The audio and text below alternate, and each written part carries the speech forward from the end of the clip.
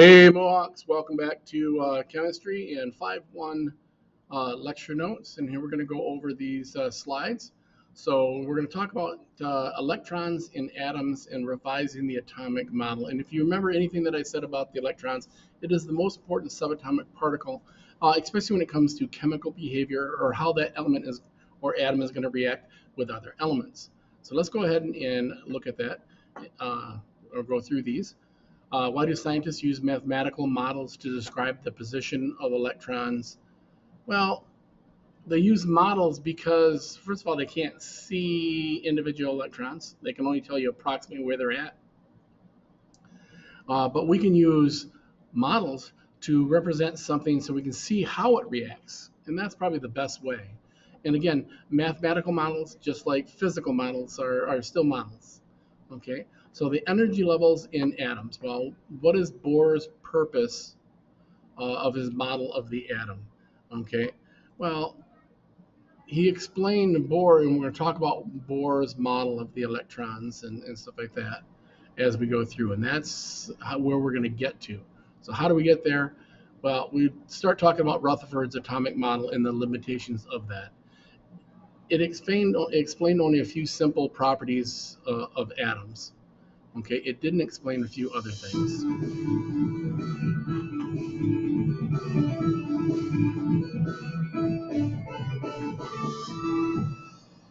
Have you ever looked carefully at the intro for this show? I mean, really carefully? If you have, you might have noticed that there's a diagram of an atom with little electrons orbiting the nucleus. But here's the thing.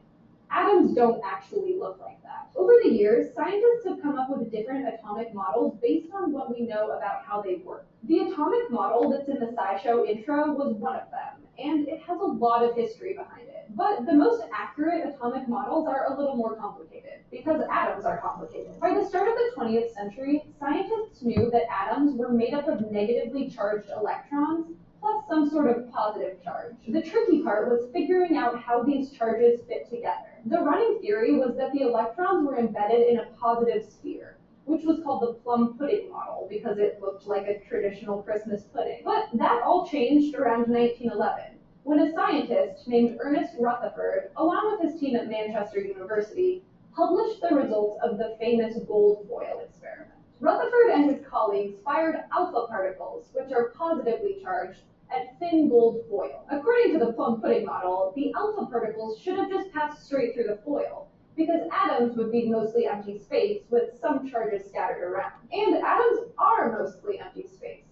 So most of the alpha particles did pass straight through the foil. But to Rutherford's surprise, some alpha particles were deflected by a lot. He concluded that an atom's positive charge was concentrated in a tiny central nucleus, and these nuclei were deflecting alpha particles that bounced off of them. He also predicted that the electrons were orbiting around the nucleus, kind of like how planets orbit the sun.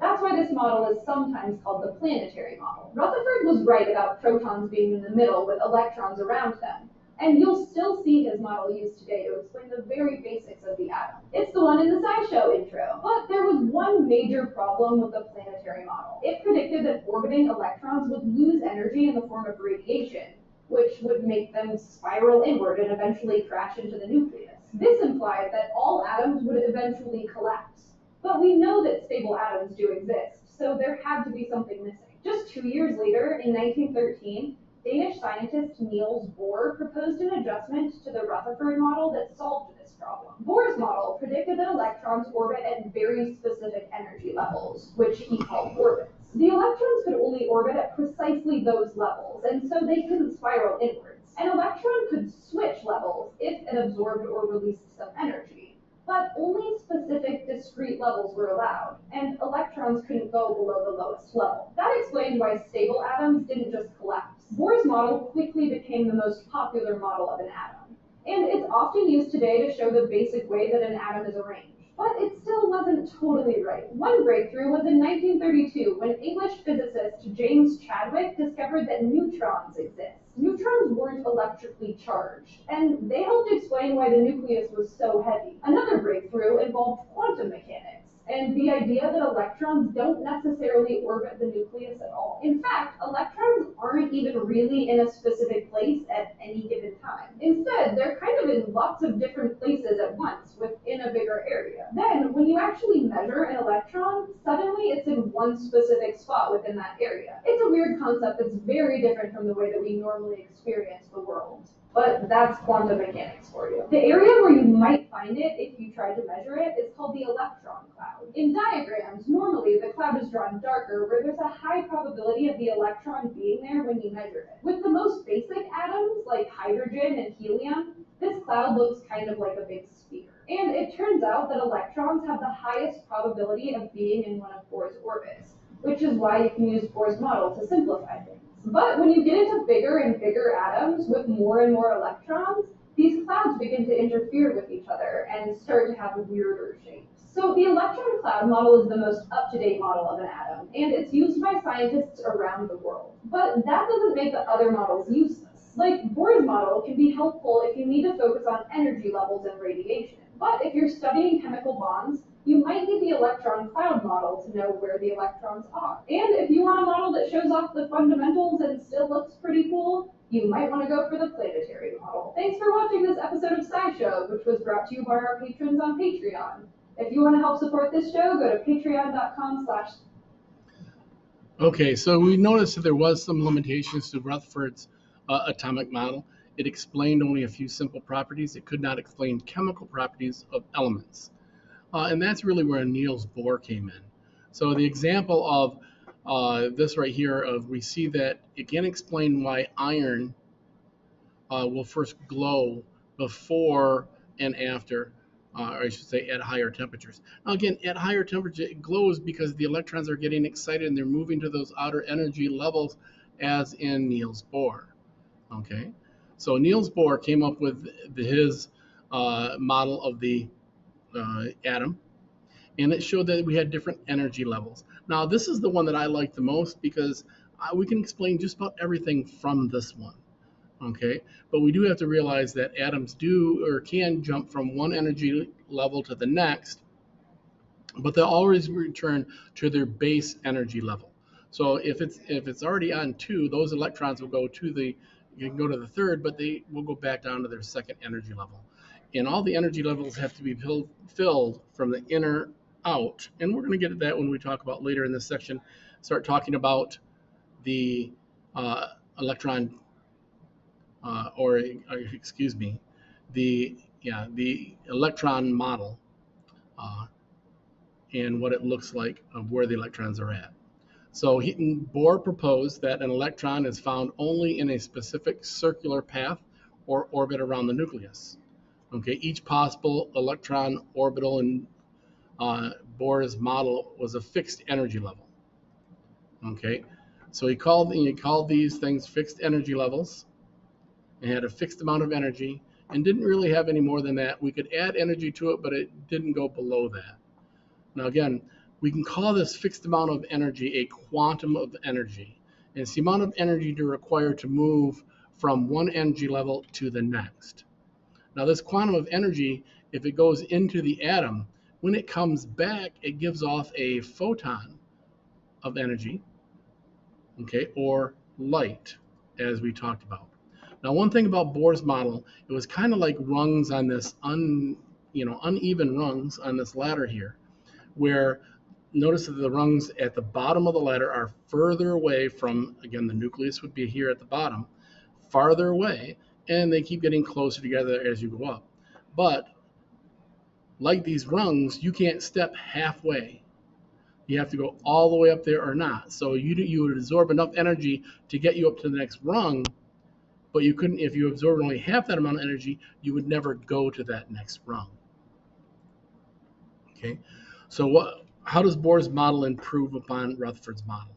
That's the question. Well, Rutherford's model couldn't explain elements that have been heated to higher and higher temperatures that give off different colors of light.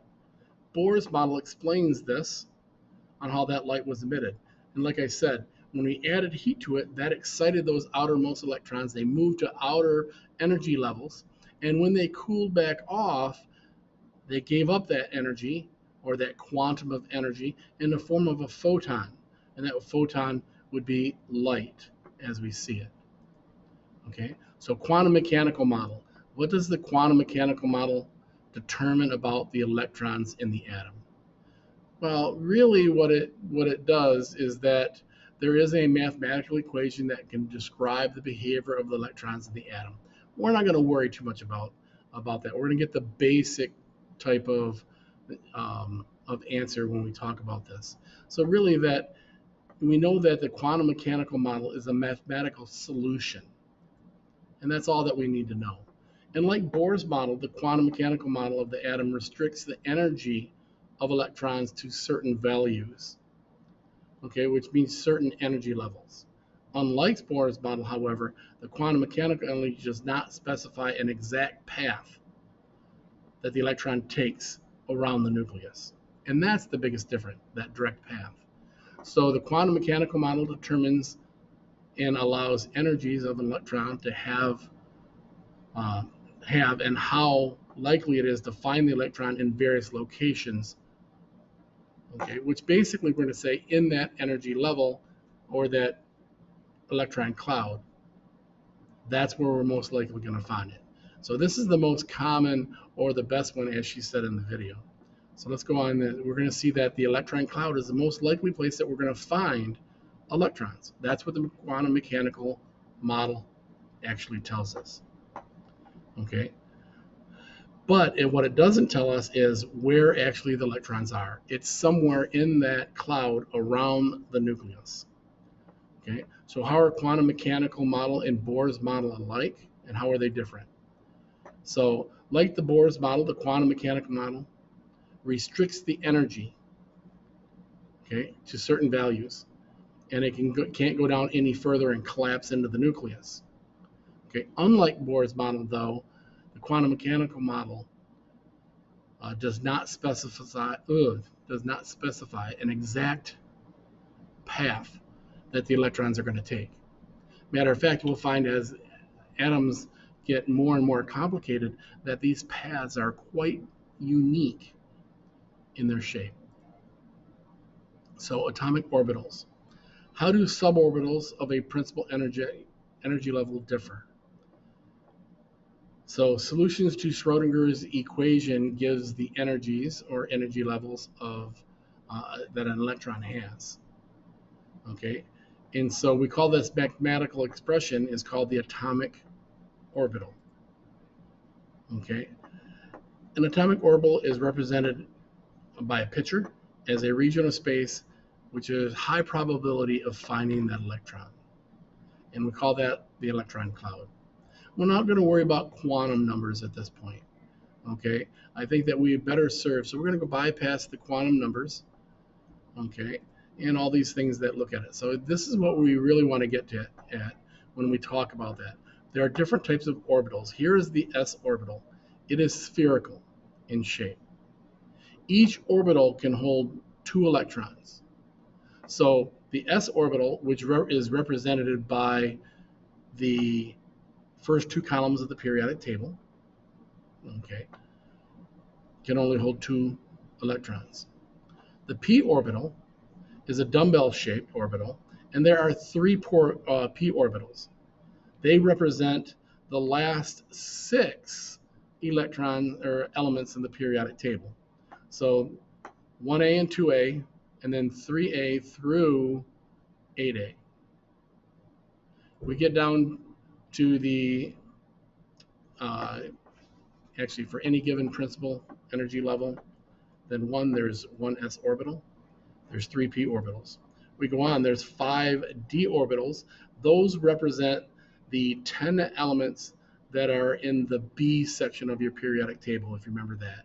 So 3b, 4b, 5b, 6b, 7b, 8b, 8b, 8b, 1b, and 2b. Those are the lower ones on your periodic table. And then if we move on to the next ones, we actually see, let me just go back to this one. We have 5 different p orbitals. Each p orbital can hold 2 electrons for a total of 10. And then we notice in that B section of elements, there's 10 electrons.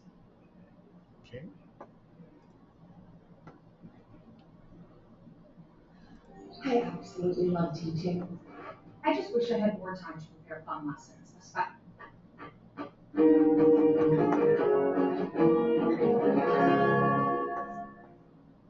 Hi, it's Paul Anderson, and this is Chemistry Essentials video 007. And it's on the quantum mechanical model. In other words, it's going to be our current model of what an atom looks like. Before we had this quantum mechanical model, we had what's called a shell diagram. And so when you look at neon, neon had 2 electrons in the first shell, and then it would have 8 electrons in the next shell. And we figured that out by looking at spectral data.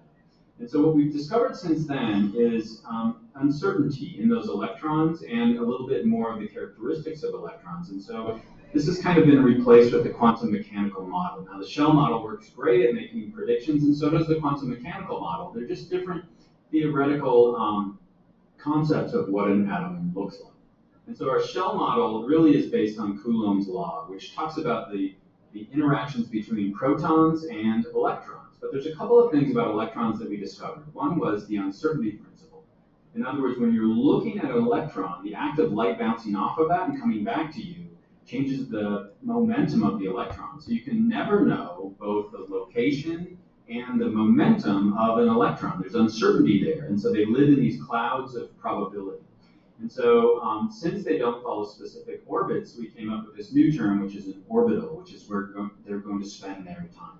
Another important thing about electrons is they have spin. So they're going to either have a clockwise magnetic spin or a counterclockwise magnetic spin. As a result of that, you can only have 2 in every orbital. And so we really had to throw out this idea of the shell, or at least modify it so it fit with the data. And so now we have this quantum mechanical model, and we can use complex equations and computers to develop software that predicts how atoms are really going to interact. So Coulomb's law, remember, predicted where electrons are going to be. You have these positive charges on the inside, and you have these negative charges of the electrons. And so the larger these charges get, the larger the force holding them together is going to be. But as they move away, as the radius increases, we're going to decrease that force. But there's 2 problems with that general shell model. Number one, they don't flow in these specific orbits, and that's because of Heisenberg's uncertainty principle. And then the other one is that spin means we can only have 2 electrons in every orbital. And so this idea of 8 in one shell is just not going to work. And so there are these orbitals, and if we start on the inside, the first one's going to be called the s orbital, and then we move to these things, which are polar, and so we call those the p orbitals. They don't come from polar, but that's how I remember it. Then we move into the d orbitals, and then we move into the f orbitals. I don't know if I have those, but essentially they're all of these clouds of probability where electrons sit.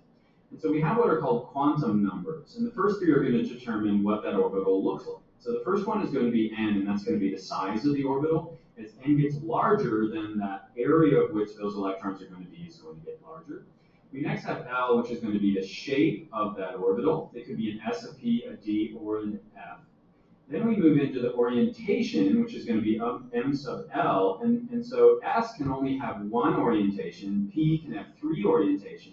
And so it just goes 1, 3, 5, 7. And so when we're adding in the orbital diagram, as we're adding electrons to it, we're going to put a lot more electrons in the orbitals of the F subgroup than we are of, for example, the P. And then there's going to be the spin. And since those electrons have spin, counterclockwise or clockwise, we can only put 2 in every orbital. And so what we can do is we can develop Schrodinger's equation as an example of that, that's going to predict where these electrons are found. And by doing that, we can predict not only what an atom looks like, but how atoms are going to interact. And it's so complex that lots of times we need computers to do the math. And so did you learn how the quantum mechanical model can refine the classical shell model? Well, I would point you to these 2 things, uncertainty of the electrons and the spin. And it's not like we throw out the shell model, it's just that we're getting better and better models of what an atom looks like, right, based on the data that we're getting. We'll talk about that in the next video, but I hope that was helpful.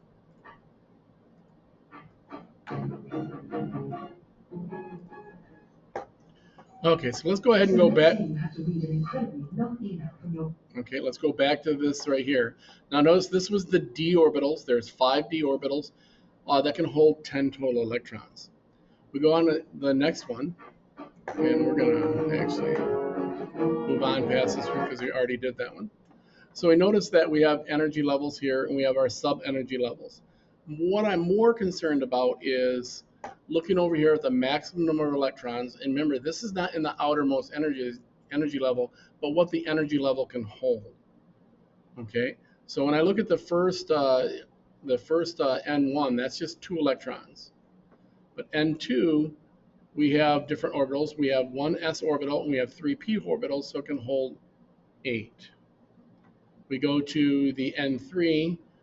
Okay, there's 3 suborbitals. We have the s, the p, and the d, and they can hold a total of 18. Now again, if these numbers over here look familiar, that's because if you remember, we wrote them on the right side of the periodic table, the first column, or first period, second and third period, fourth and fifth period, and then sixth and seventh period.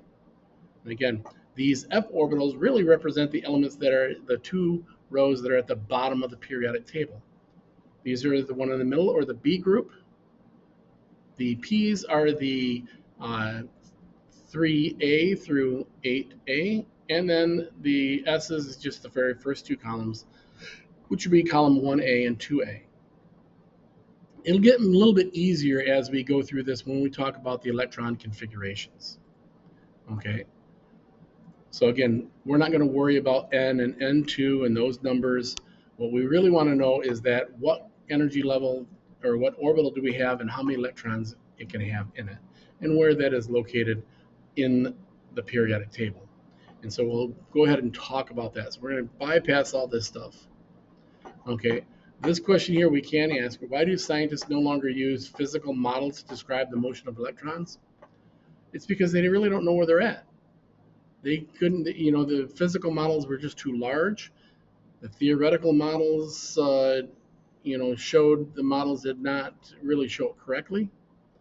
Schrodinger's mathematical model was better, and then the quantum mechanical model is probably the best that we have, and it uses Schrodinger's equation for that, which we don't really have to know Schrodinger's equation. Well, that's at the end of that. You can see here are key concepts that that you should know. And as far as our terms, there are terms. And this is the big idea that ends it. So that's it for 5-1. As always, hey, go Mohawks. Nelson out.